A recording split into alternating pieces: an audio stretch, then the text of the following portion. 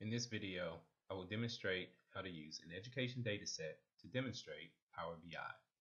Let's get started. The first step is to obtain a copy of the college enrollment Excel file. Once it's obtained, open the file. When the file is open, you will find two tabs. The first tab is an enrollment versus drops. On this tab is a Power View report that contains a couple of items. At the top, there is a tile that allows you to filter between semester, and on the design surface, there's a card, a bar chart, and a graph. Over to the right is a slicer that allows you to filter by class. You can select any semester in the corresponding class, and you will notice how the map automatically updates. If we select kinesiology, we can quickly see that the enrollment is a little lower.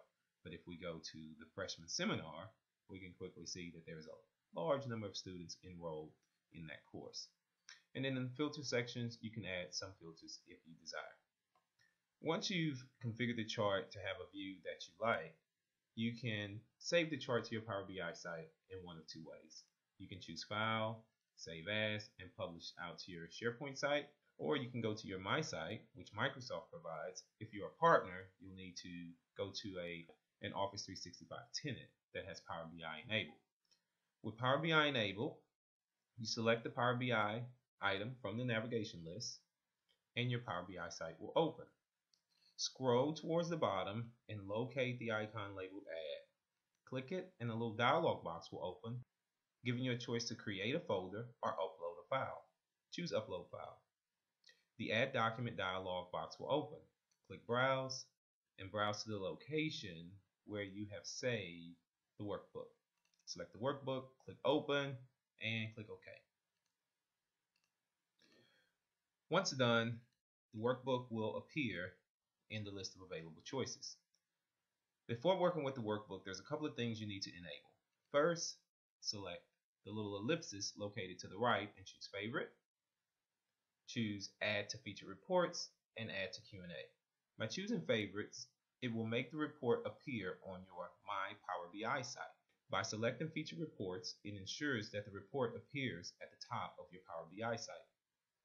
Finally, by adding it to Q&A, allows you to do natural language searches using our new Q&A feature in Power BI. Before we ask a question using Q&A, let's go ahead and get these items enabled. Favorite the report. I'm going to add it to feature reports, and we're going to add it to Q&A. Now if we scroll to the top, you'll notice that the report appears in your feature reports. If I choose My Power BI, it's on my favorites list in my Power BI site. Before we use the new Q&A feature, let's take a quick look at the report directly inside of Power BI.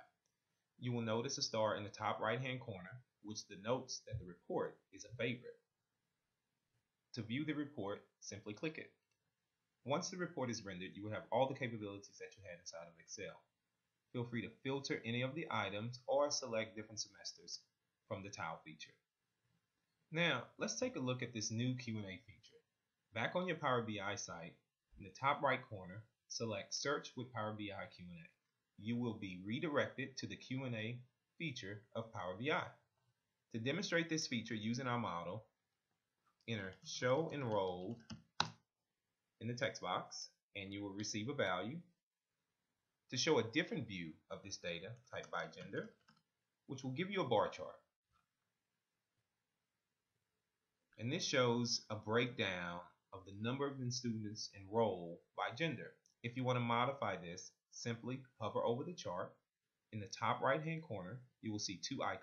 Select the Show Field List icon, and now directly inside of a web browser you can build your own report. But for now, let's continue our search. Not only am I interested in showing enrollment by gender, but also showing it overlaid on the map. To do that, simply type by student state. And Power Q&A recognizes that I included a geospatial data type. As a result, it overlays the values on the map. If you like this query, and instead of retyping it over and over again, on the far right of the web page, click the arrow labeled About This and add this as a featured question. So I'm going to call this Enrollment by Gender and State. Power Q&A checks to make sure that name is available. Check the box so we'll show this on our home page. You can choose the tile size. I like this one. You can choose a background image and click Save. When we return to our Power BI site, we will see that featured question in the available list of featured questions. Thanks for watching.